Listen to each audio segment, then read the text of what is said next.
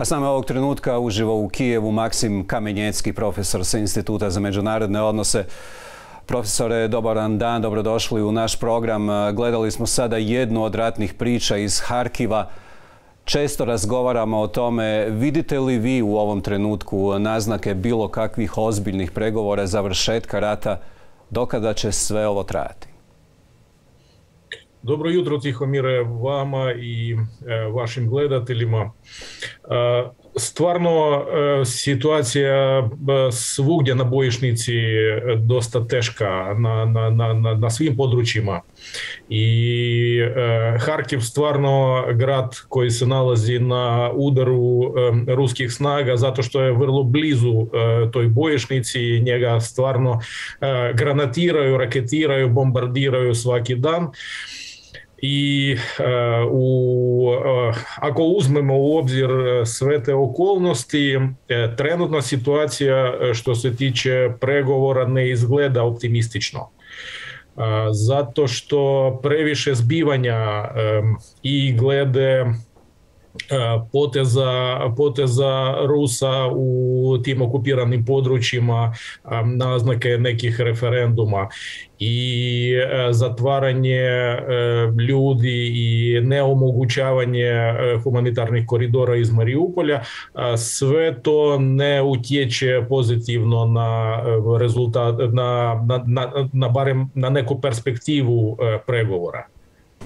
Kad govorimo o pregovorima, jučer prvi puta Sergej Lavrov tvrdi rat će završiti pregovorima, ali će morati priznati ratno stanje na terenu. Je li to poruka u kojem zapravo Rusija poručuje da će preuzeti ili zauzeti Donbas i nakon toga krenuti u eventualne pregovore? Da, dosta čudna situacija. Prvo što za mene inače čudno, mislim za sve koji su upoznati s međunarodnim odnosima, kad ministar vanjskih poslova, čiji zadatak u stvari razvijati odnose s drugim zemljama, najavljuje treći svjetski rat. To je nešto čudno po meni. S tim da on čak ni nema veze s centrom donošenja odluka o takvim stvarima. Ali što se tiče kompletne situacije, u nekom smislu čak možda on je u pravu za situaciju, za pregovore, s tim da situacija na bojišnici će određivati granice od kada ili kada će te pregovore završiti nekim mirovnim sporazumom. Mislim, o tome govorila i naša ukrajinska strana, da zapravo vojska određuje te uvjete pod kojima će biti potpisan mirovni sporazum. Za sada naša strana najavila da neće biti nikakvih razgovora ako budu u pitanju ili referendumi na okupiranim područjima, a mi smo vidjeli iz tih podataka, recimo iz te karte shvaćanja stanovništva Ukrajine sebe kao Ukrajinaca, da tamo ne može biti, recimo u Hersonskoj oblasti, nikakvih realnih rezultata da oni prihvate rusku vlast ili neku nezavisnost. Oni otprilike od 10 bodova, 8,5 bodova iskazali da su oni Ukrajinci. Tako da ta je prva točka, ne dopustiti referendume. I druga stvar, uništavanje ljudi u toj Čiličani u Mariupolju, gdje su se oni sakrili, što će isto prema mišljenju naše strane neće biti pozitivna točka da se ti pregovori nastave u tom obliku u kakvom su bili. Kakvim vidite stanje oko Odese? Hoće li ruska strana pokušati napasti i osvojiti i taj grad? A što se tiče Odese, ako mislite na te planove prodora ruskih snaga prema Transnistiji, Pridnestrovlju preko Odese, ja mislim da neće do toga doći, jer ruska vojska nema više dovoljno snaga ostvariti takav prodor koji je otprilike dugačak, mora biti negdje oko 500 kilometara, s tim da oni sad ne mogu zauzeti čak ni manja sela u tim područjima gdje se vode sada borbe, a kamoli da oni moraju probiti 500 kilometara teritorijom Ukrajine prema regiji Odese i Pridnjestrovlja. Ja sam u tom smislu skeptičan, ali to što Rusi pokušali napraviti prekjučer s raketiranjem Odese i pogodili stambenu zgradu gdje se vidi da krstarajući projektil svojom normalnom putanjom pogađa stambenu zgradu tamo gdje 100% nema nikakvih vojnih objekata. To pokazuje da, ako uzmemo u obzir da su oni lansirali 4 projektila, 2 pogodila neka skladišta, 2 pogodila jednu stambenu veću zgradu, jednu zgradu manju, ali to znači da ili Rusi nemaju ipak sofisticiranog oružja, ili ipak oni gađaju civilne ciljeve. U ovom smislu tu nema nikakvih pozicija u tim stambenim zgradama koji bi trebali biti gađeni takvim projektilima.